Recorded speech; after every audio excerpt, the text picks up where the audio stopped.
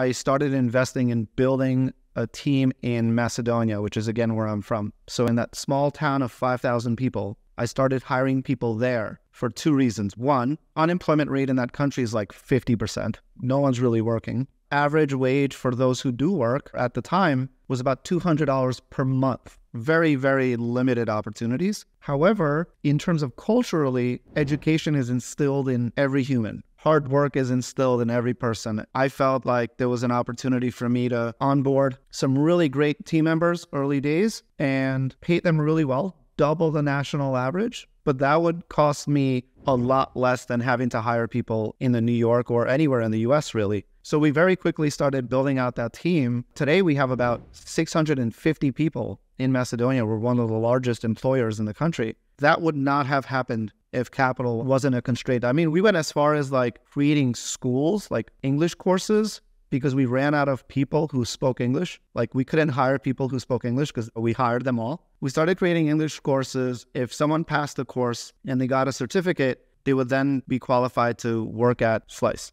Sorry, how do you create an English course? Like you go online and record videos teaching English? Physical schools. So went to the city, like there's English teachers at the actual schools in Macedonia who teach the English language. And I hired them, at the time it was called mypizza.com, to become teachers at our company. And they were holding courses. It was like a classroom. And so people had to show up every day. It was free. Anyone can join. Anyone can go and learn English. You didn't have to work at My Pizza after. But if you learned and you were proficient and you were excelling in that course, then you would immediately graduate to a job at My Pizza.